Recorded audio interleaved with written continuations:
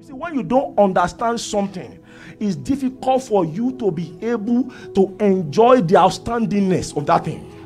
Until you understand something, you can't be outstanding in that thing. There's a healing power by the Spirit of the Lord in the anointing oil.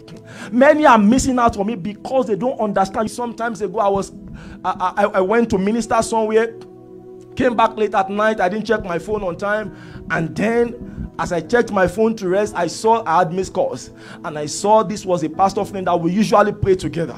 They've been believing God for the fruit of the womb for a long time, and God has suddenly answered their prayer.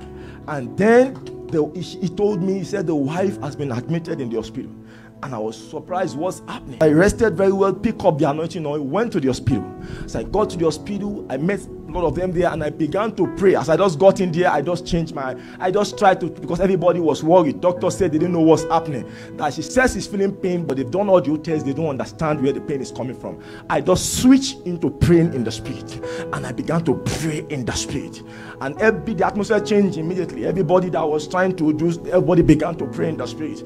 And then as we prayed for close to an hour plus or so, I put the anointing oil in my hands, and I placed my two hands on her head, and I began to pray in the spirit.